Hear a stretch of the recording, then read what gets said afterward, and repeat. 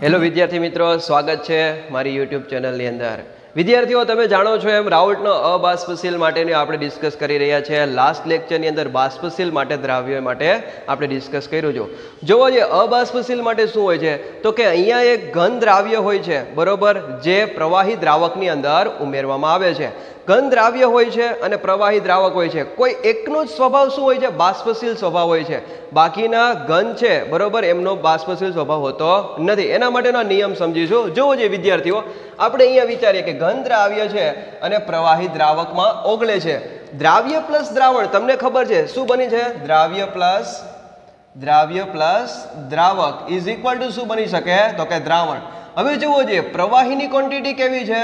વધારે, અને ઘનની ક્વોન્ટિટી કેવી છે? ઓછી. જે આ બંને વચ્ચેનું જે દ્રાવણ બનશે એ કેવું દ્રાવણ બનશે તો કે પ્રવાહીમય દ્રાવણ બનતું હોય છે, બરોબર છે. હવે આ નિયમને સમજવા માટે તમારે એક પ્રયોગ વિચારવો પડે, અને આ પ્રયોગ વિચારવા માટે આપણે બે કન્ટેનર વિચારીએ કે એક પાત્રની અંદર આપણે શુદ્ધ દ્રાવક લઈએ છીએ અને બીજું પાત્ર છે જેની અંદર શું લઈએ છીએ? દ્રાવણ લઈએ છીએ. દ્રાવણ એટલે ખબર છે તમને કે જેમની અંદર દ્રાવક પણ હશે અને દ્રાવ્યના ઘટક હશે. બંનેનું અંદર જે દ્રાવણ ભરવામાં આવે છે, બંનેનું દ્રાવણની સપાટી કેવી રાખવામાં આવે છે?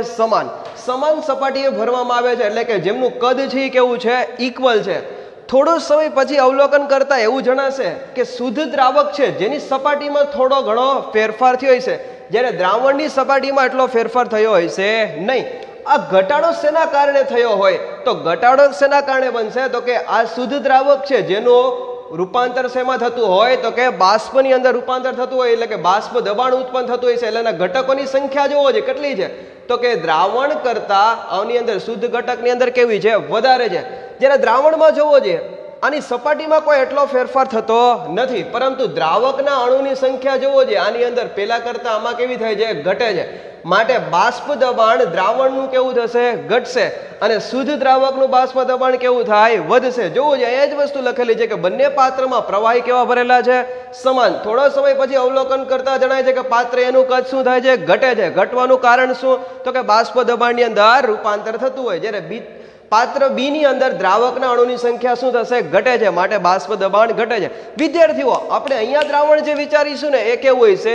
દ્વિઅંગી. દ્વિઅંગી દ્રાવણ એટલે શું તો કે જેની અંદર એક દ્રાવ્ય હોય અને એક શું હોય? દ્રાવક હોય છે, બરોબર. પરંતુ અહીંયા તમે જોયું કે શુદ્ધ દ્રાવકના લીધે જ શું થતું હતું? બાષ્પ દબાણ ઉત્પન્ન થતું હતું. માટે આપણે અહીંયા રાઉલ્ટનો નિયમમાં શું લખશું તો કે દ્રાવકનું બાષ્પ દબાણ, એટલે આપણે માની લઈએ કે ધારો કે P1 એ તેમના મોલ અંશ કેવો હોય છે તો કે x1 ના કેવા હોય? સમપ્રમાણમાં હોય, બરોબર છે. હવે જુઓ, જે વ્યાખ્યા આપી છે એને ગાણિતિક સ્વરૂપમાં લખીએ, એટલે P1 is directly proportional to the x1, બરોબર છે. હવે જુઓ, જે પ્રોપોર્શનાલિટી કાઢીએ તો કોઈ કોન્સ્ટન્ટ મૂલ્ય આવે. જુઓ, જે P01 એટલે આપણે કીધું હતું શું હોય એમને? શુદ્ધ ઘટકનું બાષ્પ દબાણ કહી શકાય. P01 શું છે તો કે શુદ્ધ ઘટકનો બાષ્પ દબાણ. હવે જુઓ, જે કંઈક રીઅરેન્જમેન્ટ કરીએ. જુઓ તો P1 ના છેદમાં P01 ઇઝ ઇક્વલ ટુ શું લખું છું? x1. હવે જુઓ જે વિદ્યાર્થીઓ, તમને ખબર છે x1 એટલે શું થાય તો કે ઘટક એકના મોલ અંશ. કોઈ પણના મોલ અંશને ગણતરી કરવી હોય તો કે એમના મોલ એમના છેદમાં કુલ મોલનો સરવાળો. જે ઘટકના મોલ હોય એમના માટે શું લખી શકાય? x1 ઇઝ ઇક્વલ ટુ શું લખી શકાય? n1 ના છેદમાં n1 પ્લસ s2. માની લો કે આપણે ઘટક 2 માટે લખવું હોય તો ઘટક 2 ના મોલ એમના છેદમાં કુલ મોલનો સરવાળો, બરોબર. એટલે શું મળશે તમને? ઘટક 2 ના મોલ અંશ. હવે વિદ્યાર્થીઓ જોવો જોઈએ, આ સમીકરણની અંદર આપણે x1 ની કિંમત મૂકી શકીએ તો સમીકરણ શું થઈ જાય તો કે P1 ના છેદમાં P01 ઇઝ ઇક્વલ ટુ શું લખી શકાય? n1 ના છેદમાં n1 પ્લસ n2. આને સમીકરણ નંબર એ આપી દો. સમીકરણ નંબર એ ને બંને બાજુ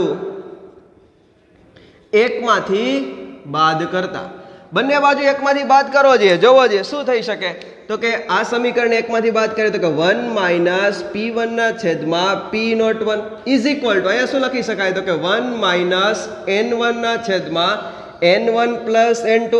હાલો એલસીએમ લઈ લ્યો, એટલે શું આવે તો કે P01 માઇનસ P1 એમના છેદમાં P01. હવે જુઓ જોઈએ આમના માટે તો કે આ આખું આ બાજુ આવશે એટલે શું આવે? n1 પ્લસ n2 -n1 ના છેદમાં શું આવશે n1 + n2 હવે જુઓ છે +n1 -n1 શું થઈ ગયા કેન્સલ આઉટ જુઓ છે બચ્યું શું તો કે p01 - p1 એમના છેદમાં p01 = શું બચ્યું તો કે n2 ના છેદમાં n1 + n2 જુઓ છે વિદ્યાર્થીઓ આ સમીકરણમાં કંઈક હજી ચેન્જીસ કરી શકે જુઓ જોઈએ શું મૂકી શકાય x2 ની કિંમત x2 એટલે શું થાય તો કે n2 ના છેદમાં n1 + n2 એટલે જુઓ જોઈએ p01 - p1 એના છેદમાં p01 = શું લખી શકીએ x2 માની લ્યો કે વિદ્યાર્થીઓ તમને અતિ મંદ દ્રાવણ માટે પ્રશ્ન પૂછાય છે અતિ મંદ દ્રાવણ માટે આપણે શું લખી શકીએ તો કે n1 નું મૂલ્ય હશે એ કેવું હશે n2 નું મૂલ્ય એટલે એ નીચે લખી શકાય n2 is very less than n1 બરોબર n2 નું મૂલ્ય કેવું હશે ઓછું હશે જ્યારે n1 નું મૂલ્ય કેવું હશે વધારે હશે એટલે આ પદની અંદર આપણે એવું લખી શકીએ n1 + n2 is very less than n1 એટલે જુઓ છે કંઈક આવું મૂલ્ય મૂકી શકીએ p01 - p1 એના છેદમાં p01 = શું થઈ શકે n2 ના છેદમાં n1 n2 એટલે શું થાય જો આ ન્યુમેરિકલ માટે મોસ્ટ IMP n2 એટલે શું થાય દ્રાવ્ય n1 એટલે શું થશે દ્રાવક બરોબર છે દ્રાવ્યના મોલ એમના છેદમાં દ્રાવકના મોલ n2 એટલે શું લખી શકે n2 = તો કે W2 ના છેદમાં m2 n1 = શું લખી શકે W1 ના છેદમાં m1 આ બંનેના મૂલ્ય એ મૂકીએ તો શું આવે તો કે p01 - p1 એના છેદમાં p01 = મૂકો છે W2 ના છેદમાં m2 એમના છેદમાં W1 ના છેદમાં m1 હવે જુઓ છે આ m1 છે ક્યાં જતું રહેશે ઉપર આ m2 છે ક્યાં આવી જશે નીચે એટલે સરવાળે શું થઈ જશે W2 * m1 એમના છેદમાં W1 * m2 p01 - p1 એના છેદમાં p01 આ સૂત્ર મોસ્ટ IMP ન્યુમેરિકલ માટે આ સૂત્રનો આપણે ઉપયોગ કરીશું યાદ રાખજો n2 એટલે દ્રાવ્યના મોલ n1 એટલે દ્રાવકના મોલ હવે જુઓ છે ગ્રાફ માટે કંઈક ચર્ચા કરી લે ગ્રાફ જુઓ છે અહીંયા કે અહીંયા x1 નું મૂલ્ય કેવું લીધું છે 0 અહીંયા x1 નું મૂલ્ય કેવું લીધું છે 1 મોલ અંશ અને બાષ્પ દબાણનો જો ગ્રાફ દોરવામાં આવે તે ગ્રાફનું મૂલ્ય કેવી રીતે નક્કી કરો માની લ્યો કે આની અંદર જુઓ આની અંદર ગ્રાફમાં મૂકો છે x1 નું મૂલ્ય 0 મૂકો તો કેવું આવશે 0 તો આ બાજુ કોઈ આવી શકે નહીં x1 નું મૂલ્ય 1 મૂકો તો જોવો છે ગ્રાફમાં શું આવશે p1 = શું મળે તો કે p01 એટલે કે